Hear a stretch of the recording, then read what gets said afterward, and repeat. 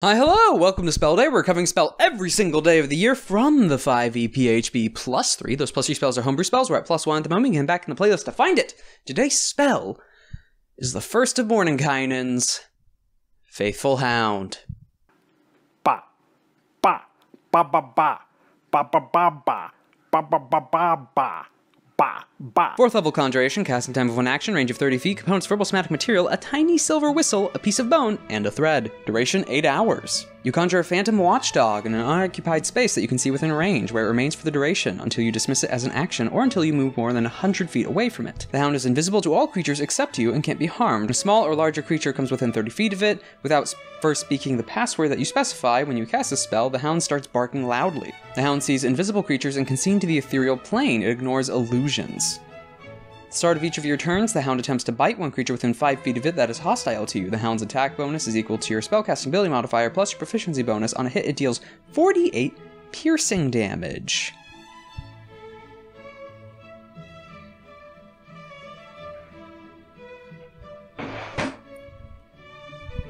Can the dog move?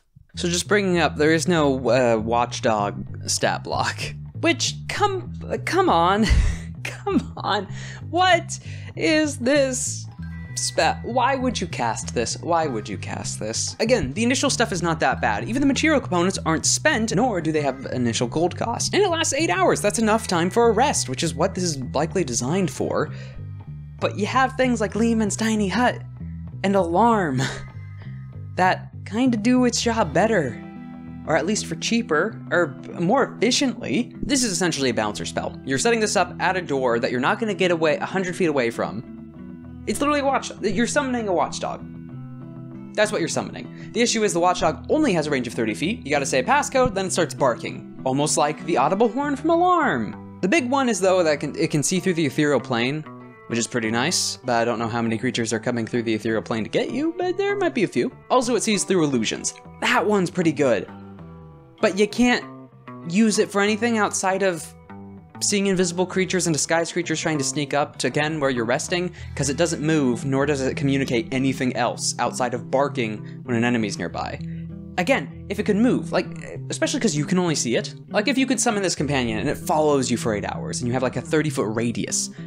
So like if you're heading into a place or walking around town and there's someone trying to sneak up on you, yeah, that'd be great. That wouldn't quite work because of the code phrase situation, but I mean, it doesn't move anyway, so this is all hypothetical. It sits there and is a watchdog with a 30-foot radius around it. You can't move 100 feet away. Spell ends. But it's the fact it's 4th level. That's what's hurting this, compared to Lehman's Tiny Hunt, which also guarantees protections, or as close to it. Well, it doesn't guarantee, but it is really efficient at protecting. Especially because Lehman's is a ritual. I'm comparing this to Lehman's because they're both fulfilling very similar roles, and so does Alarm. As in, those are the rest spells, or the rest security spells. And this is just worse. Like, oh good, it has an attack. It can't move, so the creature has to be standing right next to it. Okay. Oh, wait a minute. So something dumb you can do is find an enemy, have them bound, or fall into a pit trap. Put the dog at the bottom of the pit trap. It's a hostile creature within 5 feet of the hound. The hound now has 8 hours to spend every action trying to hit it and dealing 48 every time it hits. So we have a rabbit dog pit. That's a category this spell fills that the other two don't. There's just other spells you can use that are cheaper and more efficient, especially because the other two are rituals and already lower level. It's the fact 4th level is not worth this. And it's weird, anyway. 1.